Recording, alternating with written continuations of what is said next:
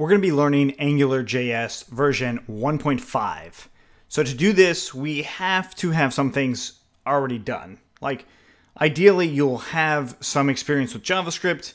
If not, that's okay. We are going to go step by step. So even if you're just copying what we do, and we will talk about it, you're not necessarily going to have to know everything, but it would be a good idea to do so.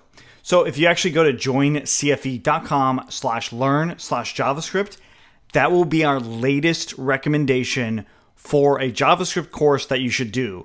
In this case, for this video, we said Codecademy because Codecademy has a really comprehensive JavaScript that's free for you to do. You can learn from. You can do it with this course. You can do it separate from it. Doesn't really matter, but definitely want to get some experience using JavaScript.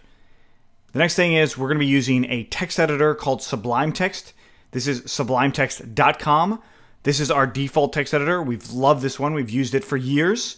Highly recommend this, but this is not the only one you have to use. You can use any text editor you'd like. Basically, what this is doing is we're going to be typing our code here. When you work through Codecademy, if you do, you're going to type through the code through your web browser. That actually doesn't really matter a whole lot. The Sublime Text, it just keeps our code organized in one place. You don't need Sublime Text to write JavaScript. That's the main thing that you should know. The next part is code. We're going to be writing code in here. We're basically going to be making a history of code, right? We're going to type all of our own code, and that code that we type is going to exist somewhere. Now, as I type it, it's going to exist on my computer, but eventually it's going to be on something called GitHub. GitHub is a place where we can store our code so everybody can use it. That means that it's open source. If you don't know what open source is, definitely look it up.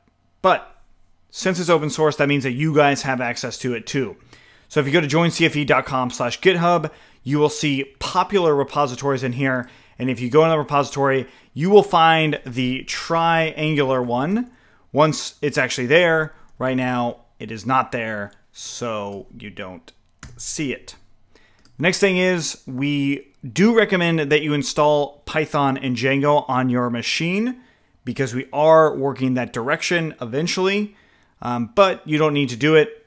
There's a reason that you want at least Python is because we're going to use Python to emulate a server or a backend service, or basically emulate having our website on a real live web page.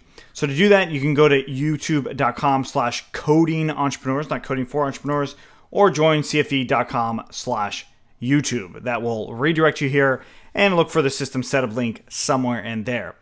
These system setups are also on our website. So those are the things that you're going to want to do now before we actually jump into AngularJS. Of course, if you already have that stuff, well, let's go on.